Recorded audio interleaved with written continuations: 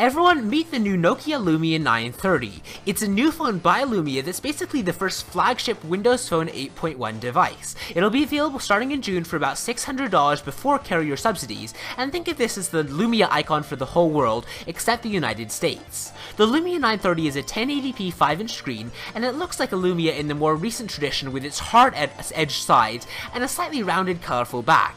Under the hood, it's got a 2.2 GHz quad-core Qualcomm Snapdragon 800 processor, 32GB of internal storage, and 2GB of RAM. It sports a familiar 20-megapixel PureView camera powered by Nokia's excellent suite of photography apps. The Lumia 930 will hit Europe, and it appears that Nokia's strategy for the United States will focus on new Lumia devices like the recently released Icon, and this one actually has nearly identical specs to the Icon. Additionally though, Nokia did make it clear that all Nokia Lumia phones will be getting Windows Phone 8.1 this summer, which matches the timing for the release of the Nokia Lumia 930. Anyways, we don't know too much about the 930 yet since it was just announced, but let me know what you think of it in the comments below. Please be sure to like and subscribe if you enjoyed this video, and I will see you next time. Bye!